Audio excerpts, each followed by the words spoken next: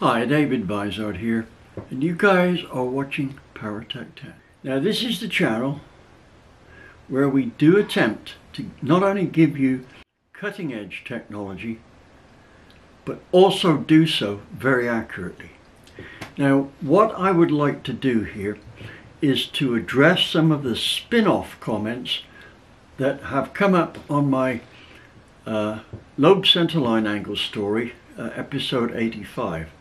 Now this story has gone down very well with professional cam people, and they're not pleased about it, but not one single professional cam grinder has contradicted it.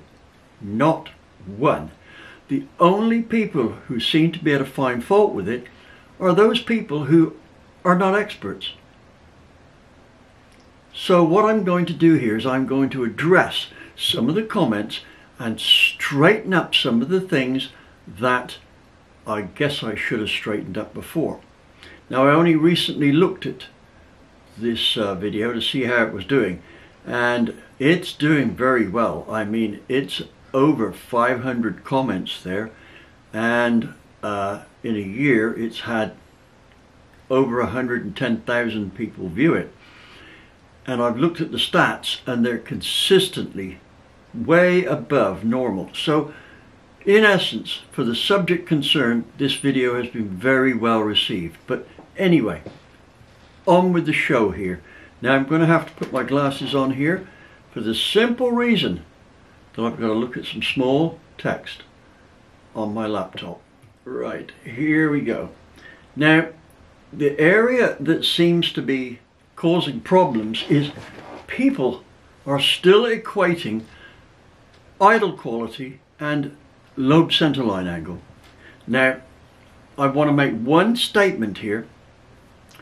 The idle quality has nothing to do with the lobe centerline angle. Get that through your head.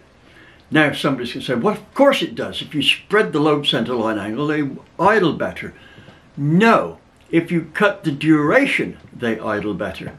Why? Because cutting the duration actually cuts the overlap. At the end of the day, the idle quality is totally due to the overlap. Nothing else. That's as far as cam specs are concerned. It's also lots of other things, but as far as the cam is concerned, idle quality is only affected by the overlap. Now, if you have to spread the lobe centerline angles to get idle, what you are doing in essence is sacrificing torque and horsepower for idle quality. Why would you want to do that? If you just cut down on the amount of duration, the overlap will become smaller and the engine will idle, and you will not have paid the price of losing torque. You may even still have more horsepower because now your lobe centerline angle is right, and you'll have the idle because your overlap is right. So do not equate lobe centerline angles with idle quality. If you call a cam company and they say, well, you'll need to have it on a wider lobe centerline angle than that, otherwise it won't idle, you are talking to a cam company that does not have up to the minute information on it. Just refer them to one of my videos. No, I'm going to put a list of the videos in that they need to see. Trust me, they're on the wrong route. Now, here's a comment that Scooter, he was the guy that was kind of the boss at Comp Cams before it was sold out. He saw my program, my cam program, that this episode 85 has been drawn from. That's the basis of calculating the lobe centerline angle. And he remarked, quote, David, you certainly have done your homework. Now, why, after admiring the program, he didn't pick it up, I'm not too sure what the situation is there. But this program will allow any cam company to design, or rather spec out, superior cams first time. Not second, third, or fourth, first time. And also, that means that you guys will be getting a better cam. Now, in my time, I've had to design, and in that respect, mostly respec cams to get a better result for cam companies. And I'll tell you now, my cams have always outpowered the ones they originally had.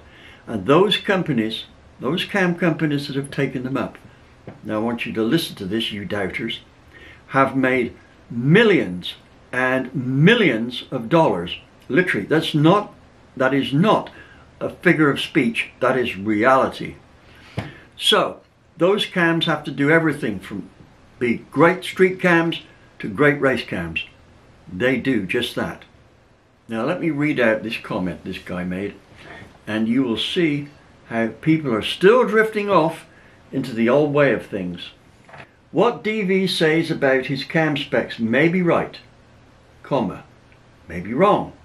However, a very large amount of us need something that is also driven on the street. Exactly. Wouldn't you like to have your cam right for street application? You need good torque and low speed and idle. I hate to be fitting a cam with a lobe centerline angle of 103 degrees into my engine. Why? If it required 103 degrees and it didn't idle, that's because you chose one with too much duration. It would have no vacuum and idle like a bucket. No, it wouldn't, if you had the right duration for it. You'd have the right overlap for the idle and the right duration to make the best power curve. Not to mention the effects on EFI with that huge unstable manifold vacuum. No, if you've got the right overlap, that'll work just fine. It's a case of compromise to get something that meets all aspects of what you're going to do. No, the first thing you have to do is get your lobe centerline angle right. Then everything comes from that. To get it right and an idle that you want, you have to pick an appropriate overlap, which means that if you've now got the overlap and the lobe centerline angle, your duration is now dictated by what those two produce. And let's face it, if you're in pro stock, you know what's going on already. Otherwise, you're simply never going to last. Not quite sure what that is he means by that. I'm saying that you know what's going on already, and you're never going to last into the race, getting through to the end of it. Now, just as a point, my program predicts exactly what is required for a pro stock engine. Given all the data I put in, it comes out exactly what the guys are using. Not nearly, exactly to the degree. Do I need to say any more? So, let's get down to iron tacks here. At the end of the day, what you have to do, if you're following through on episode 85, is forget all that you've... No, I shouldn't use the word forget. Dismiss for a moment all that you've ever learned about lobe centerline angles. Because unless you've seen this video before, whatever you learn has a 99.9% chance of being wrong. So put it aside, and with a clear mind and no previous bias, and no bias because you think that what's this journalist got to telling everybody how to do this when, you know, he's supposed to be a writer. No, I'm a research engineer. Go in and look at it with no bias, no malice aforethought, no preconceived notions, and focus on what I say. I don't want any of you saying, well, you should have learned it, because I probably did say it, right? You just missed it. It's an hour of new stuff that you may not have heard before. Now, of course, if you're an expert, the first 10 minutes is showing you what all the facets of a cam is. You know, it's the lift on it, what's that, how you get lobe centerline angles, what they relate to, all the drawings and all that, to explain to a beginner what's going on. But from 10 minutes on, It's all about stuff that I don't care how much experience you've had with cams. Watch it. You will find that if you have not seen it before, the chances are better than 99% you've got it wrong.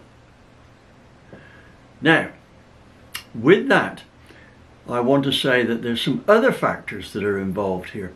And so I'm going to recommend some videos that you watch down in the header section here. And what they do is they explain how it's a good idea to get the compression ratio matched up to the duration you think the engine wants, and a few other things, right? That'll all be in there. So before any of you start claiming that this is wrong and that's wrong, watch those videos closely and let's see where you get to on this. The program has proved itself time and time again.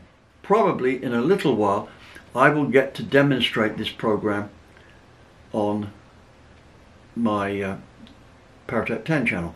Now, good news for you guys with LSs, I think that I've figured out all the constants involved for them. So the program will be good for big block Chevy, small block Chevy, LS engines, and small block Ford and big block Ford. That's Windsor engines. Not so much Cleveland engines because they're canted valves, so they take some different constants. Anyway, that's it for today. Hopefully you learned something from that.